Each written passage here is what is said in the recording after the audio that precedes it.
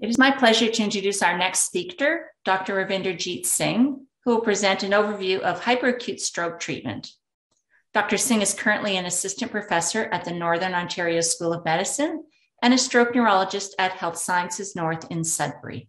He's also the medical director of the Northeastern Ontario Stroke Network. Dr. Singh completed his medical school in India and his neurology training from the National Institute of Mental Health and Neurosciences, NIMHANS, also in India. He did a one-year stroke fellowship at NIMHANS before moving to Calgary. He completed his 2-year vascular neurology fellowship at the University of Calgary. He has a strong interest in studying the role of brain eloquence in stroke prognosis. He is also passionate about studying long-term outcomes after stroke, cerebral collateral imaging, and symptom imaging correlation in cerebral venous sinus thrombosis. Welcome, Dr. Singh. Thank you, Sue. Thank you very much for the kind introduction. And so my role here is to extend what Dr. Deshmukh already spoke about, is once you have a diagnosis of stroke and you know that you're dealing with stroke, how to manage stroke in the hyperacute period. And so I'll be talking about both the ischemic stroke subtype and the ischemic and hemorrhagic stroke subtype. I have no relevant disclosures, no disclosure relevant to this presentation. And these are the objectives. The first is to define what the hyperacute phase of the stroke is. Second is to discuss options which are available to treat patients in the hyperacute phase.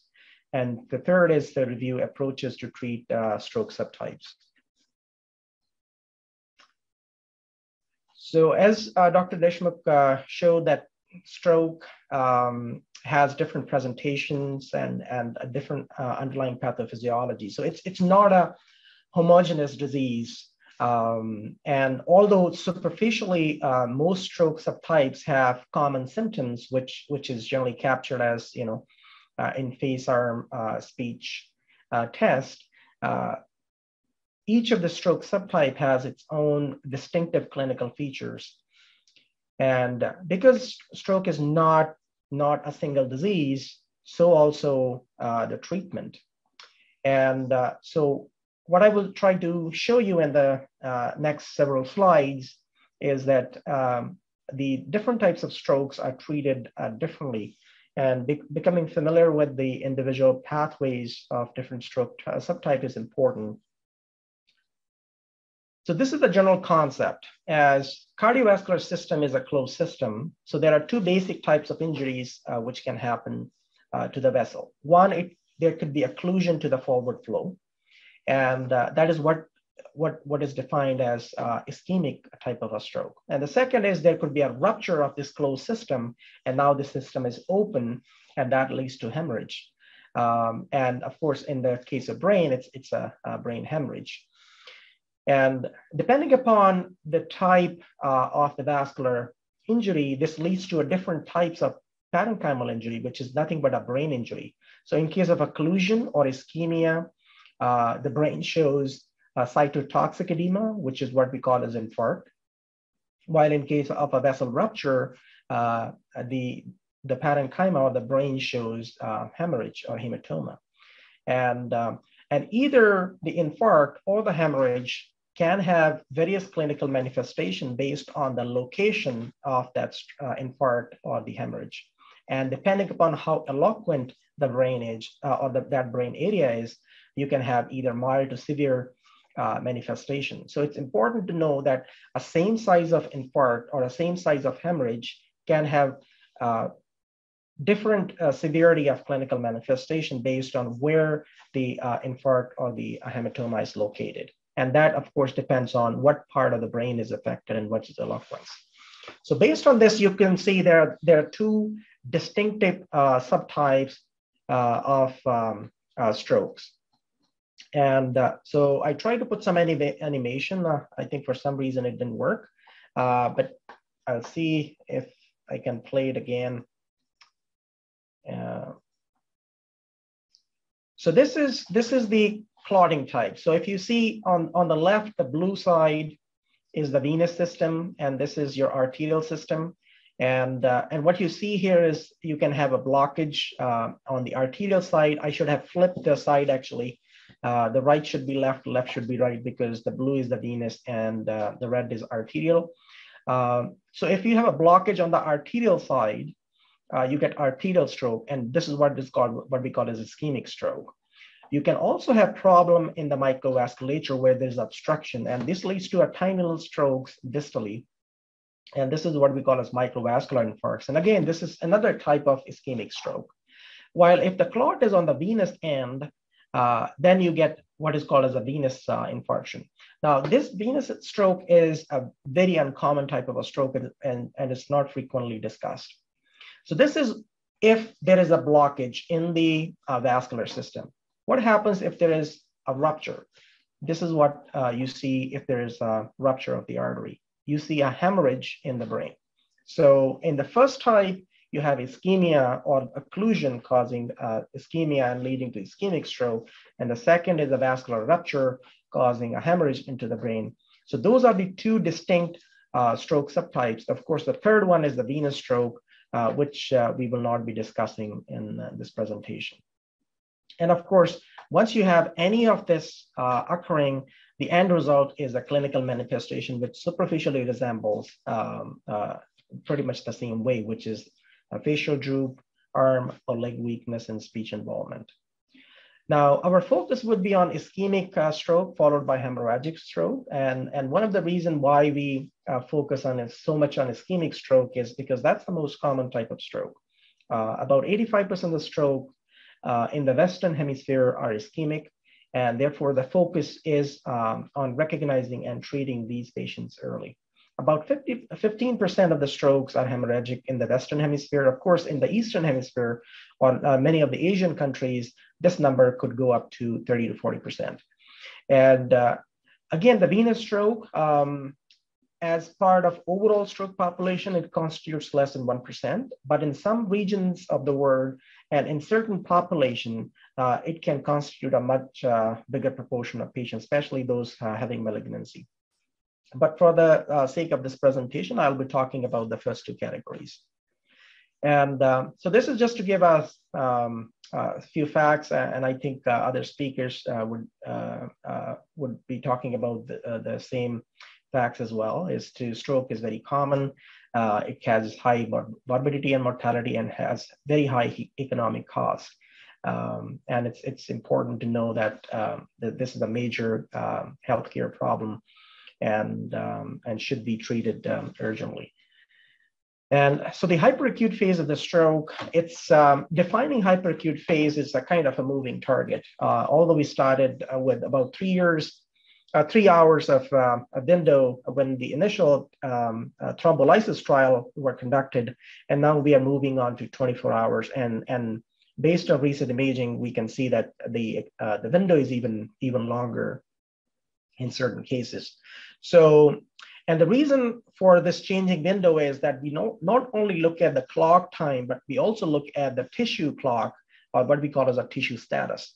And so there are patients who can have variable size of strokes at different time points because they have different collaterals or their clot is different and might allow some of the flow to happen through it.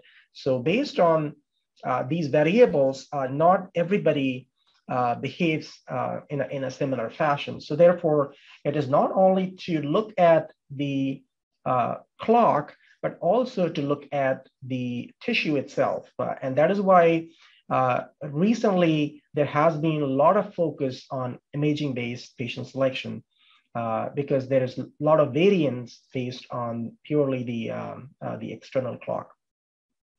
And clock also differs between ischemic and hemorrhagic stroke. We do know that the hemorrhage tends to expand early. So that what that means is that most of the natural history or the early natural history is complete by the time even the patient arrives to the hospital,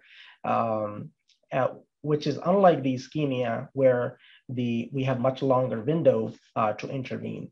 And again, similar to ischemic strokes, even in hemorrhagic stroke, now there's new evidence suggesting that not everybody completes their natural history before they arrive. And there are patients who might continue to expand their hemorrhage several hours and therefore might potentially benefit from the treatment.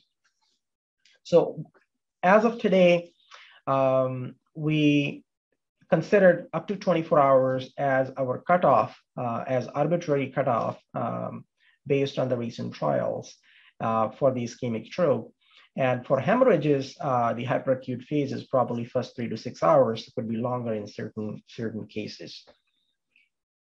And so now we know that there are two major types. We know that there are two types of vascular injury pattern. How can we treat these two different stroke types? So the first, I will be showing you how to treat hyperacute ischemic stroke. So here the focus is basically on 3 C's. So first C is the clot, the second is the collateral, the third is the core. And so we try to treat the clot, we try to improve the collateral, and we try to reduce the core size. So that's a general theme when we are trying to manage hyperacute ischemic stroke. And what the intravenous thrombolysis or endovascular thrombectomy does is it focuses on the clot.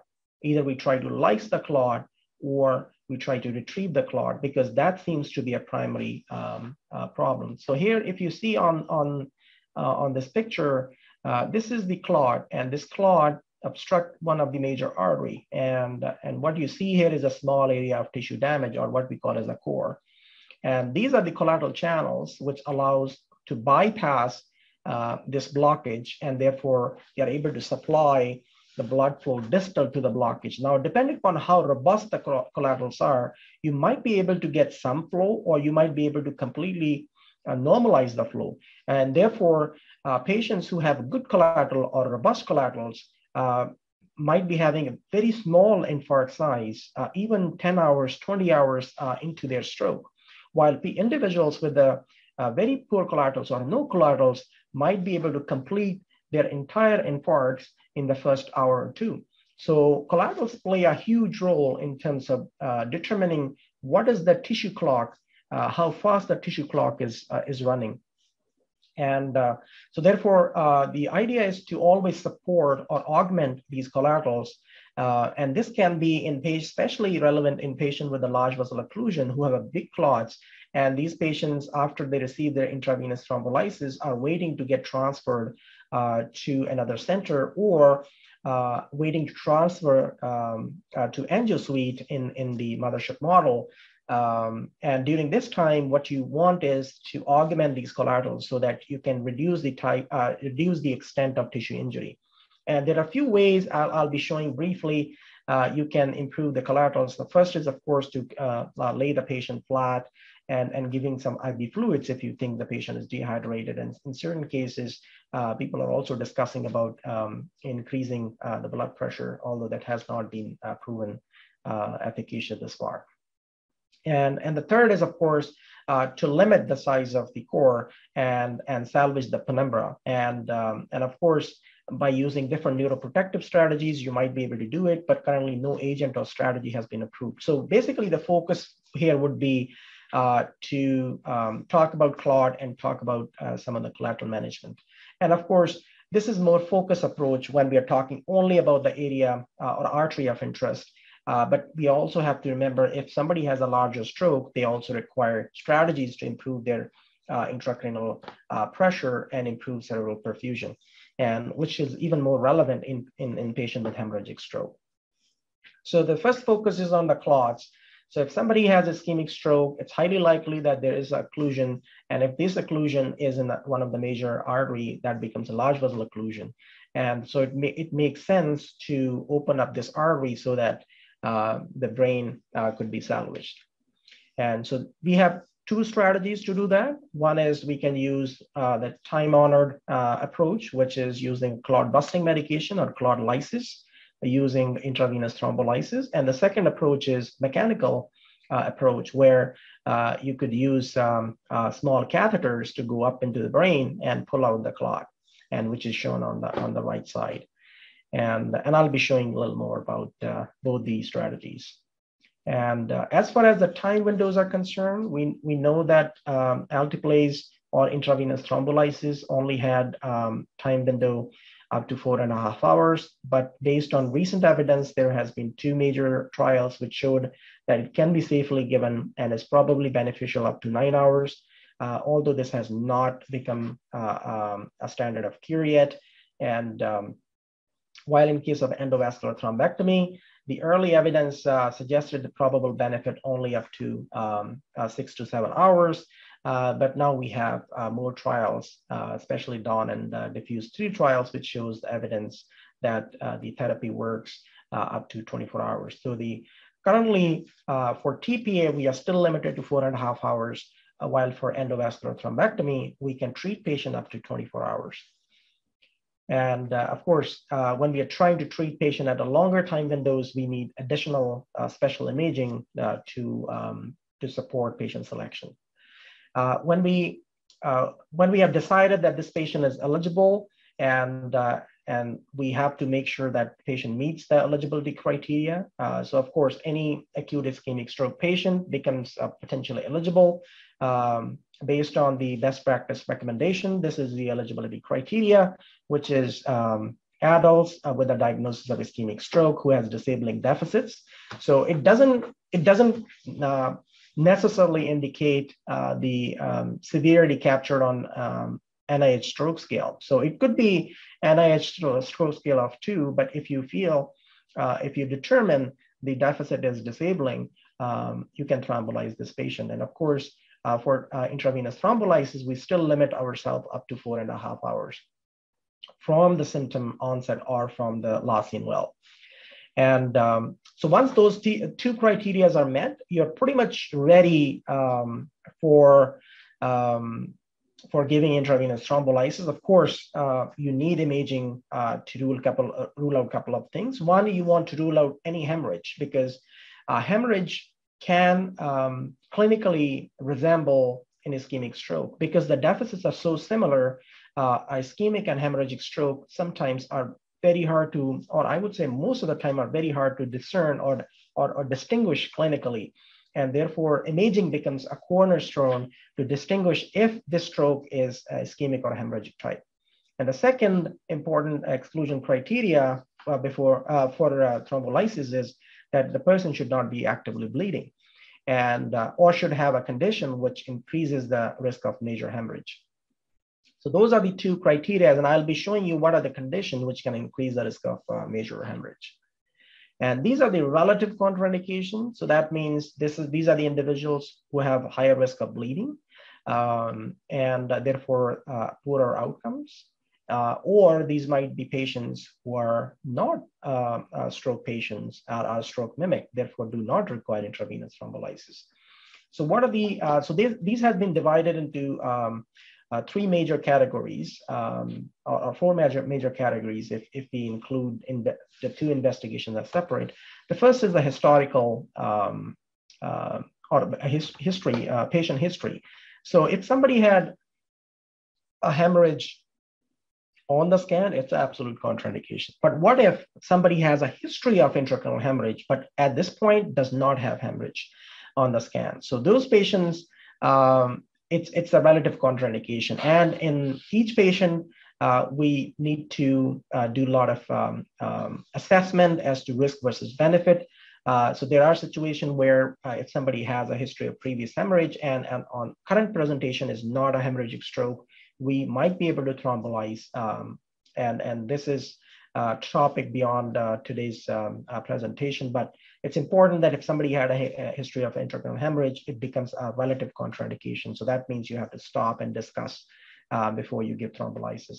If somebody had a stroke or a serious head or spinal trauma in the preceding 3 months, it becomes a relative contraindication. And again, you might be able to justify TPA, but you need additional discussion or evidence or to support your rationale. And if there is any major surgery, especially any cardiac, thoracic, abdominal, or major orthopedic surgery in the last 2 weeks, that again becomes a relative contraindication. That means you have to discuss the risk and benefits with the patient or the family members. If somebody had arterial puncture at a non-compressible site, so non-compressible site could be if somebody had a procedure done in the femoral, high femoral area where there's a possible extension to retroperitoneal area, or there was some aortic procedure done that becomes a non-compressible site. So those are the cases where you won't be able to apply pressure safely. If somebody had that in the last 7 days, that becomes a relative contraindication. And again, you might still be able to give it, but you need additional discussion. And some of the symptoms you should be aware of, if there's somebody has a symptom suggestive of subarachnoid hemorrhage, of course, you won't be giving TPA, but the imaging is usually able to help you determine if somebody has a subarachnoid hemorrhage and not a stroke in almost all the cases in the acute phase. So it's a relative contraindication till you are able to get the imaging.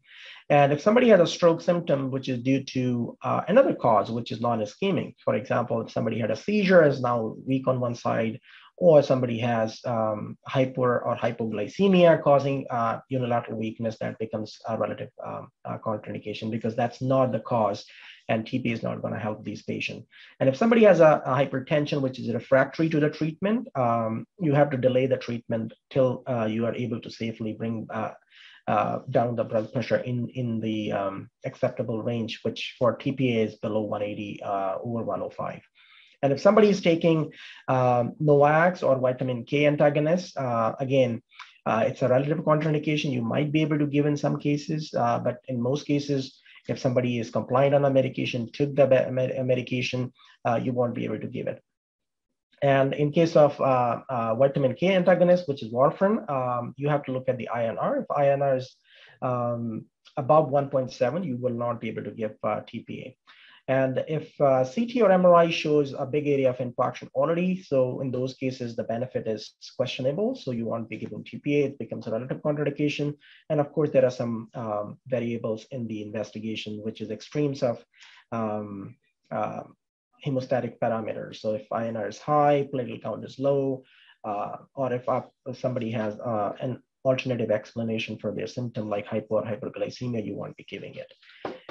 And so once you determine that this patient is eligible for TPA, you ruled out the contraindication, what are the minimum things you have to do before starting the TPA? The first is we have to make sure that the blood pressure is below 180, 110. That's the before giving TPA. Once you start the TPA, you have to maintain it below 180, 105. So there's a slight difference before starting and maintenance. And the second is you have to ensure that you assess the severity at baseline. So you can use a standardized tool for this. The most common tool is NIH stroke scale. And this is shown here. It's an 11-point scale with the values ranging from 0 to 42. And anybody between 0 and 5 is usually considered mild. Between 5 and 15 is considered moderate, and more than 15 is considered having severe stroke. And you also need to assess baseline disability, which can be captured in modified ranking score. And this modified ranking score is between 0 and 6, which basically captures how well the person was functioning before their stroke. And any score below 3 is considered a good score. And once you have the baseline assessment done, you are basically ready to give a TPA now. And so the agent which is now approved is Altiplase, which comes by 2 or 3 different brands. But the constituent is the Altiplase. There's now hope that the tenecteplase will soon be approved, but we are still not there yet. But there is one major trial which is near completion. For now, Altiplase is our go-to agent. The total dose is 0.9 milligrams per kilo. Sorry for this typo error. Maximum dose is 90 milligrams. We give 10% as bolus over 1 minute, and the 90% is given as infusion. So of course we use infusion pumps for that. And then patient is monitored. And so what kind of monitoring do we need? The monitoring can be done in Emerge, can be done in ICU or stroke unit. It depends on the institution. There are stroke units which have a hyperacute bed. Other places monitor in the ICU, while in some cases, if there's no bed available, the initial monitoring is done in emergency department. The key parameters to look for, and again, I'm not providing the exhaustive list, but this is, I think, is the key parameter which needs to be monitored. First is we have to look for any bleeding. So any bleeding from the nose, any bleeding from the mouth, any bleeding in the urine, any bleeding manifestations. Assess the site and severity. The second is the angioedema.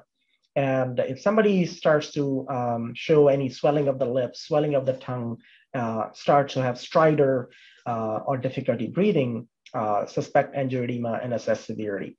And it's important that in both the cases, you will need to interrupt or stop your IV infusion for TPA till we are able to assess the safety of further continuing the TPA in case the event is very minor. And but in most cases, once there's a bleeding or angioedema, we have to discontinue the infusion right away. The other thing to monitor is the blood pressure and make sure that our blood pressure stays below 180 or 105. And from the neuro perspective, we have to monitor NIH and look for any symptoms of bleeding into the brain, which is headache or nausea, vomiting. And sometimes it could be sudden surge in the blood pressure. The blood pressure was fine and suddenly spikes. That could be one of the signals that there could be a bleeding into the brain. And we should delay placing any source of tubes because that creates another potential site for injury, and then you will have to monitor that site as well. And now, of course, in certain cases, we are left with no choice and we have to do it, but it's important that if you end up placing a catheter or a tube, there's a likelihood of minor trauma, and you know if the TPA is given, it becomes a major hemorrhage from that location. So whenever possible, avoid placing any of the tubes or catheters. And the measurement is performed every 15 minutes in the first couple of hours, and then every 30 minutes for 6 hours, and then hourly until 24 hours after the treatment, if the TPA is given. And now, I alluded to two of the major complications, which is bleeding and angioedema. And if you find this is a standard approach. In case of the bleeding, stop the infusion, get stat CBC and coags and the fibrinogen levels and cross-match, get an urgent CT, and get ready. And if you are able to demonstrate that there was hemorrhage, get ready to give cryo or tranexamic acid and consult hematology and neurosurgery. Now, if you find there's angioedema, again, you discontinue the TPA, look for any ACE inhibitors if patient was receiving it earlier, any of the ramiprols and all those ACE inhibitors, stop them, discontinue them, and give a combination of methylprednisolone, diphenhydramine, and ranitidine or famotidine, which is available locally. And usually this is given as a cocktail. All three are given together. And some of the pharmacies might have one of the bradykinin antagonists, icatibant, and that can be given. And in certain cases, epinephrine is also required. Get ready because this patient might require endotracheal intubation. So, and if it is severe enough, then certainly it requires endotracheal intubation. Even in patients who are progressing and are mild and you suspect that this can progress further, it's better to intubate these patients. And again, it's a case-by-case decision when to intubate.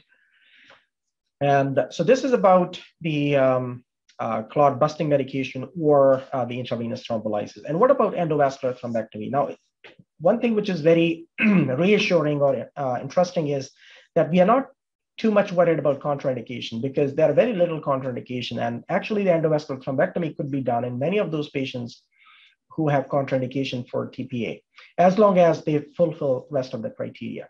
Similar to the TPA or intravenous thrombolysis, you need, the first two criteria are very similar, except this time the time window is up to 24 hours.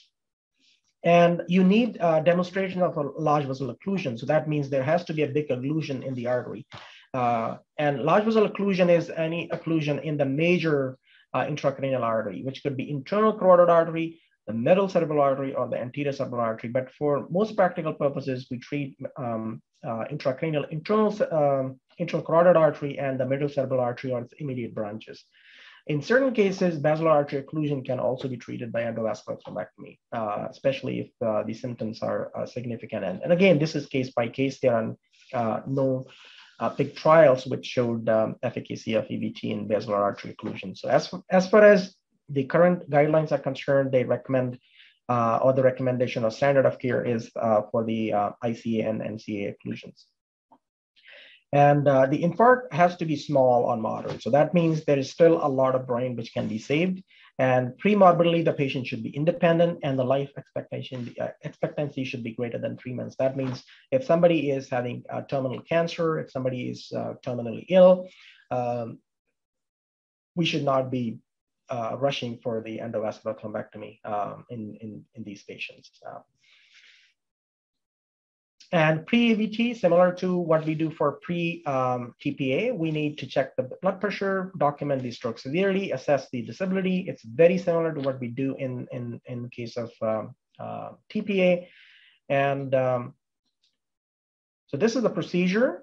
Usually the axis is femoral, so that means we go from the femoral site. In some cases, the radial axis or the carotid axis could be obtained. And after that, we try to use different catheters to navigate through the arteries to go up to the clot. So if you go from the left panel, this is the catheter in the neck, and from here a micro catheter is passed. This is a clot. You go through the clot, and over that you advance. So this is a micro wire, over which you pass the micro catheter, and through the micro catheter in the left lower panel. You can see there's a stent retriever, which is collapsed in the microcatheter, and then this is deployed. Now you can see the stent retriever, it expands, it integrates the clot into it, and thereafter you inflate the balloon in the neck and then pull the catheter out with the clot in it. And once this is done, you basically remove the entire system, and the access site, which is usually a femoral artery, is closed with the angioseal, which is a closure device. And thereafter, the patient is monitored. And again, the monitoring site could be emerged, could be ICU and stroke unit. It depends on, again, where the bed is available and what the institution practice is. And what we look for is, it's very similar to NIH. The only additional thing is we have to look for the puncture site, which in most cases is, of course, the femoral site. So we have to monitor the groin for any bleeding complications, and also look at the pedal pulses or the leg pulses to make sure that this patient is not developing any ischemic symptoms in that leg. And as far as the frequency is concerned, it depends on whether patient received the TPA, which then follows the TPA guidelines. If patient did not receive TPA, then again, it weighs institution to institution, but generally it's fairly similar. We do every 30 minutes for a couple of hours, then every hour for up to six hours or even longer. And again, it's based on where the patient is being monitored and how the patient is responding. And as far as the leg is concerned, again, there are different institutional protocols, but generally speaking, the idea is not to move the puncture leg, which is the site which was used to access the artery for the first several hours, which could be anywhere between 4 and 6 hours, again, depending upon the institution. And after that, we can start moving if appropriate. And so it's very similar to what we do in TPA. The only addition is the puncture site, which is usually a femoral site in the monitoring.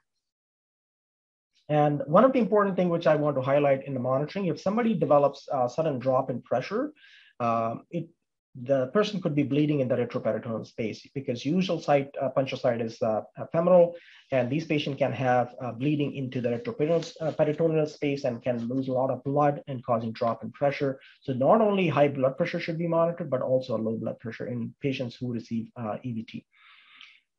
And either patient who receive TPA or intravenous thrombolysis or patient receiving EVT, both of them generally require bed rest for the first several hours. And then most institutions, it's generally the first 24 hours that they are in bed rest. And head end could be flat or it could be elevated depending upon what is the desired outcome here. So if there's somebody where we want is waiting for transfer and hasn't been treated, so we want to improve their cerebral perfusion and we want to keep them flat. But if this is someone who is immediate post-procedure, post-EVT, and everything has opened up, you can raise the head end to up to 30 degrees. And also, if somebody you suspect high risk of aspiration, then in those patients, the head could be elevated 30 degrees. Patients should remain NPO until swallowing screen is completed for patient safety, which could be either the same day or the next day. And as far as the vitals are concerned, temperature, if it goes above 37.5, treat with the acetaminophen. Oxygenation-wise, if the patient drops their saturation below 94, supplement with oxygen. And if the blood pressure goes above 180 or 105, these patients needs to be treated, and we can use labetalol or hydralazine for this. And glucose, if it falls below 4 or goes above 10, it should be treated.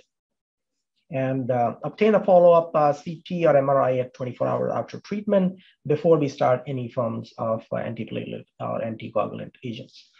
So this is very common to both groups. Now, this is about treating patient with ischemic stroke. And what about hemorrhagic stroke? And so I'll go a little quicker as far as the hemorrhage is concerned. I would say there are two major themes. One is we have to reduce the hematoma expansion. And two, we can evacuate the hematoma if it is large. And there are several strategies which can be used. Either open surgicals, you can do a craniotomy and remove the clot. You can do endoscopic clot removal. You can use a stereotactic clot removal, or you can merely just open up a skull and leave it open, which is what we call as decompressive hemicraniectomy, with or without hematoma removal. So there are several strategies which can be employed in a patient with hemorrhage. And so as far as the first part is concerned, all patients, they are admitted to either stroke unit and ICU. Again, similar to what we do in ischemic stroke, bed rest till we prove that hematoma is stable. Head end is usually elevated to 30 degrees. In hemorrhages, it is invariably to reduce intracranial pressure. And patient should be NPO till the swallowing screen is completed. And similar to what we do in ischemic stroke, we treat the temperature above 37.5, supplement oxygen when needed, and treat extremes of glucose levels. And how can we prevent hematoma growth? So there are two standard ways. One is we can drop the pressure. And in general, if the blood pressure is between 150 and 220, we can drop it below 140 safely. If it is pressure is above 220, in these cases, trying to drop to 140 or below 140 becomes a major drop. So in those cases, you could be a bit cautious. You can drop it about by 25% in the first hour or two, and then you can continue to drop it below 140 over the next several hours. So it's a more gradual reduction, while the initial sudden reduction could be up to 25%. And again, that is in keeping with their autoregulation. And if somebody has coagulopathy, then definitely they need some sort of factors or platelet infusion, depending on what kind of coagulopathy they have. So if it is a factor deficiency, if somebody has von Willebrand disease or some other inherited factor deficiency, then in those cases, we replace factor. And in case of severe thrombocytopenia, transfusion of platelet is needed. If somebody is on antithrombotics, in those cases also we can reverse. And in case of vitamin K antagonist or warfarin, we can, first step of course is to hold warfarin, then the second is replace factors. Generally the PCC or octoplex is recommended over fresh frozen plasma. And in case of newer agents, if the last intake was in the last couple of hours, you can give activated charcoal. In case of Pradaxa, you can use Praxbind. Otherwise, consider giving PCC. In case of heparin, you can reverse it with protamine sulfate if it is unfractionated heparin. Otherwise, you can give PCC in these cases. And as far as antiplatelet agents are concerned, there is nothing which has been approved. There was a patch trial which showed that a platelet transfusion does not help. And if patient is not coagulopathic and has ICH, there's no clear benefit of using tranexamic acid or recombinant factor 7, although this has been tried in the several trials. As far as the hematoma evacuation is concerned, again, for the sake of time, I won't go into the entire list, but what I could say that at this point, apart from cerebellar hematomas, in most cases, patients are not treated as far as the hematoma evacuation are concerned. In some cases, if it is a progressive deficit and the goals of cures are quite clear and patient was highly functional, there could be 1:1 discussion, and in those cases, minimally invasive approaches or even open craniotomy could be tried. But in general, apart from the cerebellar ICH, most ICH are not offered any surgeries. Or there is no benefit of the surgery in those patients. Of course, they can be offered. As far as the intraventricular hemorrhage is concerned, a ventricular drainage could be done in patients who have hydrocephalus related to the IVH, especially if it is associated with reduced level of consciousness or a patient is progressively getting worse. As far as the level of alertness is concerned, there's no clear benefit of adding antiplays to the ventricular drainage, as shown in CLEAR 3 trial. Which showed that if you add TPA into the EVD, it really does not help much as far as the functional outcome is concerned. Managing hydrocephalus is important. It could be a cerebellar hemorrhage, or it could be a big cerebellar infarct. In those cases, ventricular drainage becomes important in addition to doing a decompression if needed. And ICP monitoring, again, this may not be very crucial in most settings, but in some settings, and if you have the availability and expertise in patients who have severe level of reduced consciousness or who are having features of herniation, ICP monitoring could be done.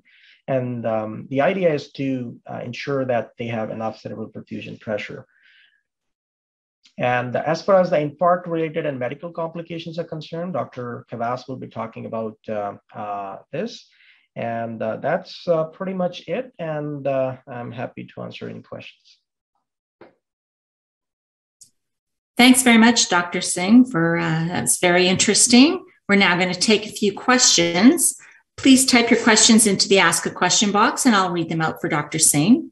Also, a reminder to click on the evaluation survey for this session, and it can be found on the right side of your screen. So our first question from Dr. Kavas: if 24-hour repeat MRI show microhemorrhagic transformation, tiny spot, do you still start antiplatelets or DOACs? Yeah, I think this is one of the important questions we all face in practically in most patients. And this is one of the reasons that many of us don't like getting MR 24 hours later, because it shows a lot more than what is seen on CT. And CT has already been a standard before starting antiplatelets. So again, to answer this question, usually there are 3 variables which we need to take into consideration, or at least I take into consideration.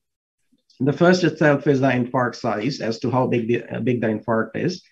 And then we put that hemorrhage into that infarct size perspective. And there are standardized ways to grade hemorrhagic transformation into type 1, type 2, and then hematoma type 1, type 2.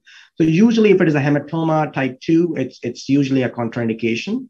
Hemorrhagic transformation type 1, which means that there are particular tiny little spots, is not a contraindication because it has not been shown to adversely affect the patient outcome. And it really doesn't correlate well with the future hemorrhage progression risk. Type 2 and hematoma type 1 is kind of a borderline where you have to use other discretion.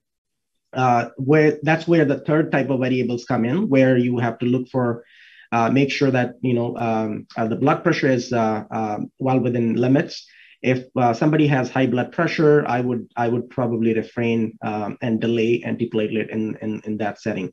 So if you have a large stroke with particular transformation with uncontrolled blood pressure, it's a different scenario compared to a person with a smaller stroke, particular transformation, and well-controlled blood pressure. And also we have to look at the other variables, including the platelet count. So if you don't see other variables which increase the risk, and those are negative, and it's a small to moderate sized stroke, and there are type 1 transformation, then it's safe to start. But if you have larger stroke, or you have a larger type of hemorrhagic transformation, or any of the other variables, modifiable variables, not being still controlled, then in those cases we will delay and maximize those variables first, control those variables first before starting these patients on antiplatelet. And again, the timing depends on the size and the extent of transformation. So a lot of people still follow this 1, 3, 6, 12 rule. And once you have a hemorrhagic transformation, it kind of pushes you on the later time points. I'm not sure if it entirely answered the question, but if there's anything, I'm more than happy to add. Mm-hmm. Yeah, if you have a follow-up question to that, just put it in the Ask a Question box. Anybody else that has a question, please type it into the Ask a Question box, and I'll relay it to Dr. Singh. Can you share a bit more, Dr. Singh, about the EVT program at HSN and the team that's involved there?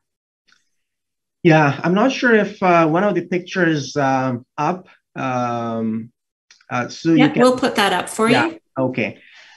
So yes, so we started it. The first EVT was done in February 2020, and since then we have done. I believe there were 15 in the first year and a half, and then we have done over 30 now. So we are close to 50 thrombectomies in the last 2.5, close to 2.5 years, and there were a lot of stakeholders. There are a lot of people who came and joined and left, and there are a lot more who are still staying with us.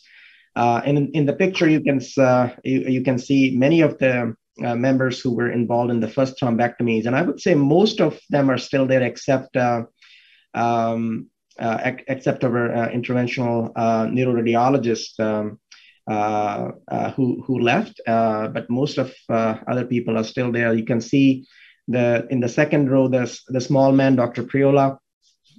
He and we worked almost over a year on every thrombectomy, and we were only the two who were taking basically every patient to the angio suite. So it was interesting because we were practically on call every day, except over the weekends, and of course, in some cases we made exception into after hours. So, but now we have two other key members who have joined, Dr. Ruba and Dr.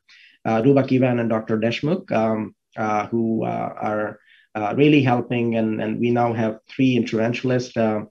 And Dr. Deshmukh is also a stroke neurologist, and he and we basically share most of the stroke calls. And ICU group has been supporting us all along, and they are still the key people who are behind the success of this program. And there are a lot of people who are not in this picture, and I was trying to find out some of the other pictures, but at last minute couldn't find out. But it has been an interesting journey, and then we learned quite a bit because we kind of built up this from the scratch, and from the physician side to the nursing side to the allied health to practically every department and every stakeholder. I kind of we went through tiny little processes and try to build it up, and we are quite happy and pleased with our results, and it seems to be picking up quite well, and we are becoming a bigger volume center, and we are hoping that we'll be hitting probably close to 60 thrombectomies every year from this year onwards. Yeah, really great. Thanks for sharing a team picture. We went 24/7. Which date was that, Dr. It was November the 15th. And I should mention that Susan Bursey, who is our regional stroke director, and Dr. Puranam, who is not there in the picture, and Dr. and Lisa Zeman, who is our stroke unit manager, they have been very influential. And I would say, before I started, they kind of already had set the foundation. So it was way easier for me to build on that. But I would give a lot of credit to them than the physicians who have been. So all the other people in the team has been really instrumental. Right, lots of key players, and just from my experience in watching the outcomes, it really is a miracle. And to be able to offer this 24/7 in the Northeast, closer to home, I think is really making a big difference in a lot of people's lives. So thank you and your team for the excellent work with the AVT program, for sure. At the last, I also want to thank all the regional people who have been really, really helpful. So the team from Timmins, North Bay, Susan Marie, and I think the timely referral, and also they have supported all steps which we took to improvise our transfers and repatriation. And they were supportive all throughout. So we really want to thank them as well, because it was an effort from the region to the region, and we are still working and trying to improve our processes, and hopefully we'll start reducing the time over coming years. And we are starting some new projects to look into variables which we can leverage on to improve patient outcomes. So there are a lot of QI project which is in the pipeline. Excellent. And did you want to mention the regional stroke rounds that you're doing? And you speak of the region and how they're supportive. Mm-hmm. So that's kind of where it was kind of our dream project, because we wanted to not only build the capacity, but also educate everyone and share some of the experience and the knowledge.